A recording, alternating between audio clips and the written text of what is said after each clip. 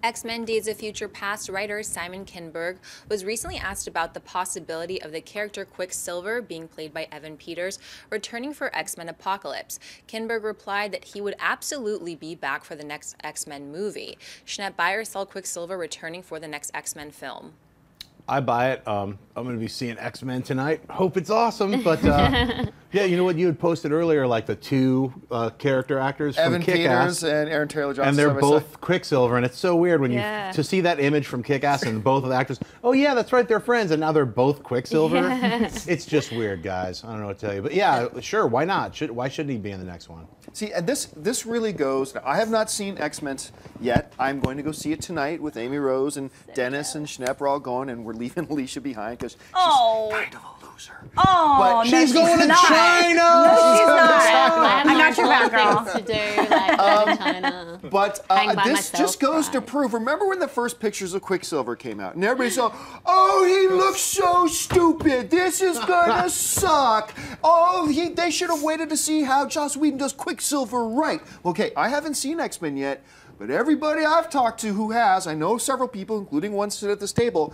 Some people are saying he may be the best part of that whole movie.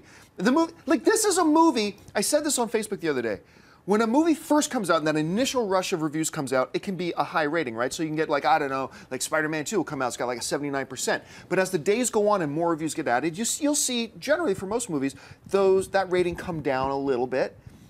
X-Men came out to 91% and it has gone up. Last I checked, it was at 94. So it keeps going up, and a lot of these guys who are rating it so high, saying this might be the best film of the year they're going to see this year, all this kind of stuff, a lot of them are saying Quicksilver is the best part of it.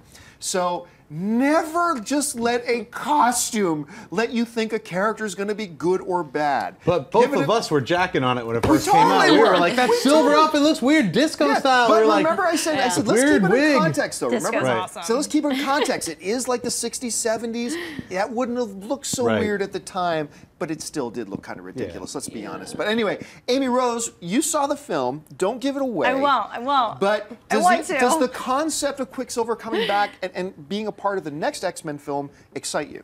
Beyond belief, and I was also in the camp that, oh, he looks really bad. And I'm telling you, I will not reveal anything, but he was one of the best parts, complete scene stealer, crushed exactly how he's supposed to be in the comics. Like, I love what he did here. So, I mean, we were all worried about it because of the whole, lines that they had to dance across with not revealing this and, the Avengers and this and both properties, but they completely get away with it. They capture all the characteristics I wanted him to, and he crushed it. So I'm so excited for you to see it so I can finally explode and talk to you guys about it, but I'm really excited he's coming back. And you will be too. By the way, we are going to be recording our AMC spoilers review of X-Men Days of Future Past tomorrow. It'll be online. It'll air on Friday, so watch for that. Alicia won't be in it. No. Because she's going to be in China. But Alicia, do you get excited about the idea that he might be coming back? Only because of Amy Rose. Yeah. I trust this girl, especially when it comes to X-Men. X-Men is your jam. So I believe you, even though those Carl's Jr. ads were terrible with Quicksilver, but not his fault, obviously. No. Right.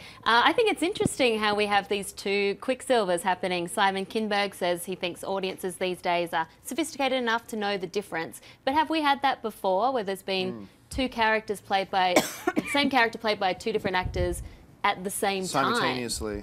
Because, I mean, we've had different Batman, we've had, but I mean, maybe some real-life stuff, like one guy's playing the president and the other guy's playing and like Peter Pan or something, but not comic books, really. No, I can't recall that. Had a couple of double Nixons and double Alfred Hitchcock movies recently. Yeah, and we're going to get two Peter Pans. I mean, there's going to be two incarnations at the same time, but yeah, we'll see. Hey everyone, if you liked this video, click that thumbs up button and make sure to subscribe to our AMC Movie News YouTube channel. It's free and helps you stay up to date with all the latest movie news, as well as our daily AMC movie talk show. Also, make sure that you follow us on Facebook and Twitter to stay up to date with all of our special promotions, contests, and prize giveaways.